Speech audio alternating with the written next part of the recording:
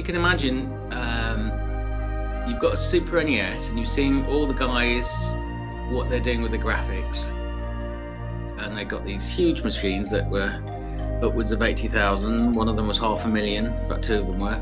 And they're doing all this pre-rendered stuff, and it looks amazing. It looks like nothing you've ever seen before. It looks, by comparison, as though you could pick the characters up from the screen and put them in your hand.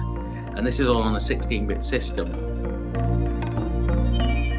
So I was aware that we were doing something very special, so I decided that I'd like to try something different with the audio and try and create something that was hopefully equally as impressive as the graphics, and that was a lot of the driver.